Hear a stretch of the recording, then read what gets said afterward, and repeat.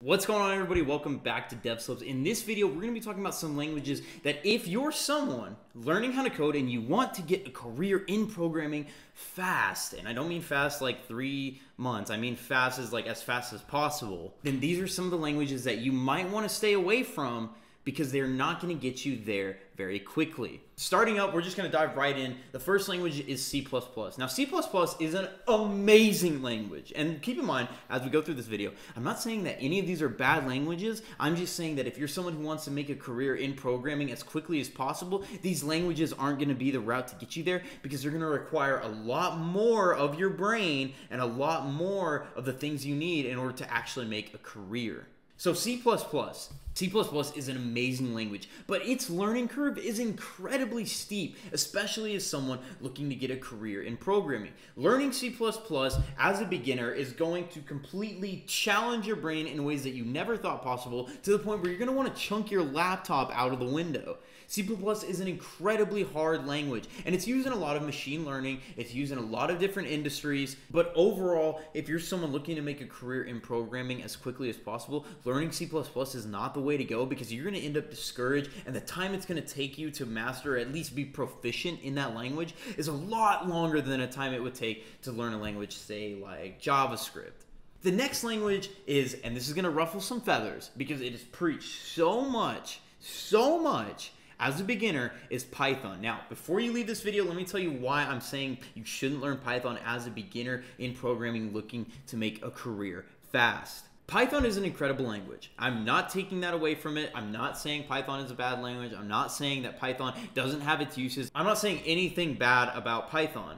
All I'm going to say is that Python is used a lot as a tool in subset with other tools. And as by itself, Python alone, Python on its own, you will not be able to get a job with just understanding Python. Take web development, for example. Python is used in a lot of web development practices, but when employers are looking for someone to hire, they need someone with the skills that are up to date with the industry. That would be HTML, CSS, JavaScript, React. Those are the skills that employers are looking for. Python can be useful in web development after you've already mastered those skills. So if you're someone who's looking to get into the industry and make a career in programming quickly, you don't want to learn and jump into Python because it's not going to give you any set path. Maybe data science, for example. Data science, you're more apt to have a degree in order to get a job in data science. Now, if you're someone who data science is where you want to be, that's your passion, that's what you want to do, that's what you love, by all means, start with Python. I'm not discrediting that for what it's set for, but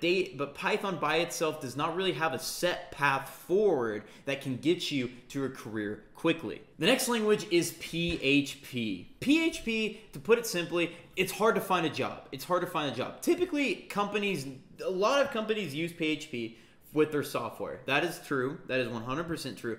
But the thing is they probably already have 1 or 2 programmers that are good at PHP, and they don't need another one. So if you're someone who just learned PHP and Laravel and you're trying to get a job and you're saying, hey, I'm learning PHP and Laravel, they're going to be like, oh, well, we already have Bob, who's been a programmer for like 20 years, and he knows PHP and he manages all of that stuff. So we don't really need another PHP developer. You see, PHP can be great, and its uses can be great. It's going to be a little bit steeper of a learning curve because it can be janky, a little fiddly, but it's not going to get you a job in the industry as quickly as something else would. And the last language, and this is, again, might ruffle some feathers, is Java.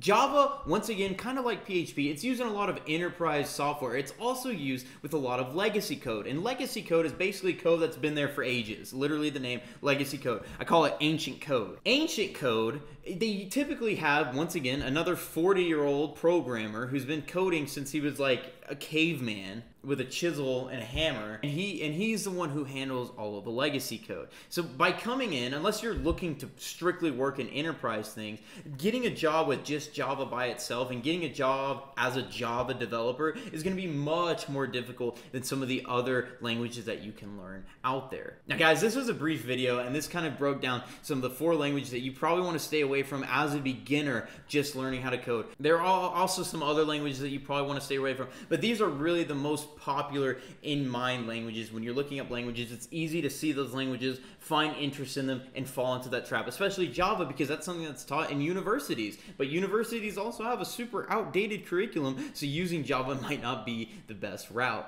Thank you guys so much for watching this video. I hope to see you guys in the next one. Leave your comments down below on what you think. Leave your opinions down below on the languages, and I can't wait to see you guys in the next video. Peace.